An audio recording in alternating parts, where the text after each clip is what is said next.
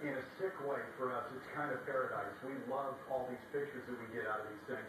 This thing moving into the valley, look at the water tower. This is down near Casa Grande, and it just rolled right through, obscuring everything. And even on the ground, sometimes the helicopter makes it look worse, but even on the ground at night, it was wicked out there. You see it. We've put together just another angle, another way to look at it, and it's time-lapse of the dust storm as it moved in from the southeast valley. Now on Facebook, everyone was chiming in, just got to Chandler, just got to Casa Grande as it came through, and it was moving pretty fast. I don't know how fast dust storms go, but 50 miles per hour sounds pretty fast. Yeah, I'll tell you, and it kind of just looks like a wave rolling in on the Pacific, doesn't it? A big wave. Yeah, it looks like a tsunami. Now the closer look at the storm as it rolled in. And I was impressed watching that one. We've covered so many of these, and this storm may be one of the biggest I've ever seen here. I think you guys would agree. And at one point, the wall of dust, you mentioned, 7,000 feet high, 50 miles wide, and going some 50 miles an hour. So I was shot, it gives you a little bit of a scale.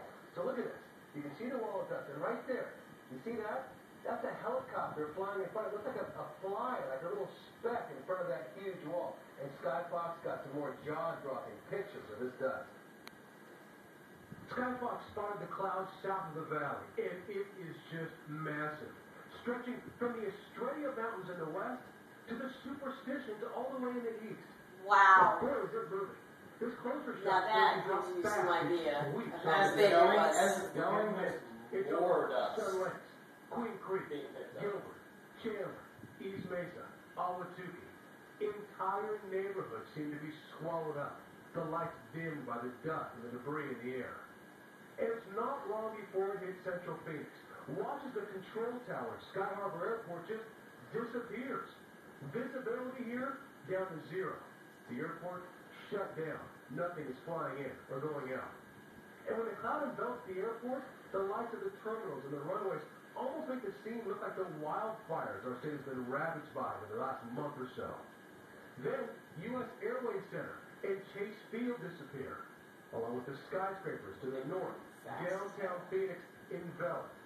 And finally, the last minutes of daylight slip away. Two big rain cells just to the south of the setting sun. Really a perfect frame for this awe-inspiring masterpiece of Mother Nature.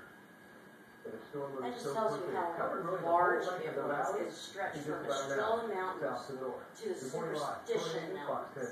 Thanks, Troy. That was good stuff. Estrella And we Mountains were are telling you how west. bad the driving I mean, conditions literally, were, and there one was end of trouble the out there, valley to the certainly. other. Video from ADOT as it rolled in, you could see. I mean, And unfortunately, the cars really one kind end of of the took it valley. easy out We're there. talking People out here who've been here a while, west, they know what to do. west, You got to west, slow west, down at the very least. And if it really gets bad, pull off to the side of the road and turn your lights off. Take your foot off the brake. That's what you got to do, because you don't want somebody to see your lights and think that you're in the lane and rear end you. So drivers should really slow these down. It can be very, very scary driving through this stuff.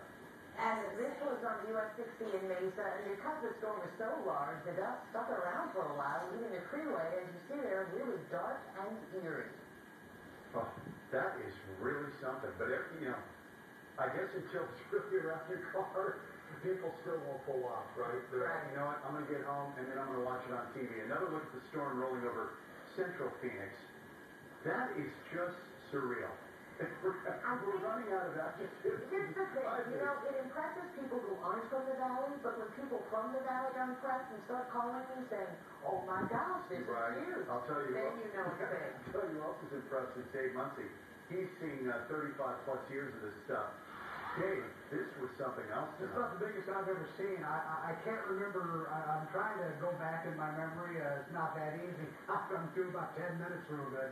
But getting back there, I really can't think that I've seen anything that massive, moving that fast, that high, and that wide.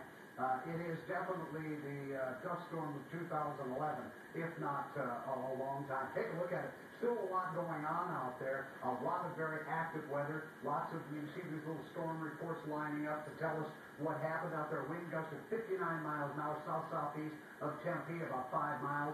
And then we also had problems with wind gusts of 69 miles an hour, 5 miles east of Sun Lakes, Arizona. So it is going westbound. Let me just tell you, you need to come out here and see what it looks like outside.